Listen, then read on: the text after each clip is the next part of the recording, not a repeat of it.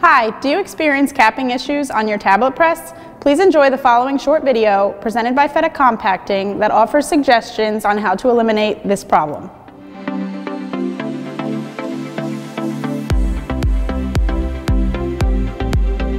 Capping is a tablet press related and undesirable phenomenon characterized by the entrapment of air between the upper and lower punch tips, whereby a finished tablet can be split into upper and lower halves.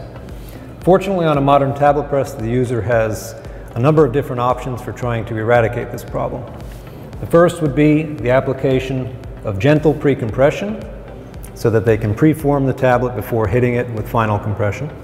The second option is to use what is called as a tapered die with a gentle slope for the die cavity itself.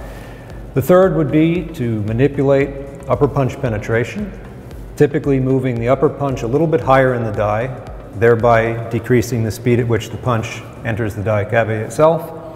And the final solution could be to slow down the turret itself, thereby increasing the amount of peak compression time.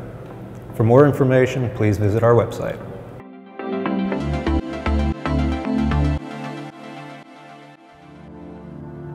Fette Compacting.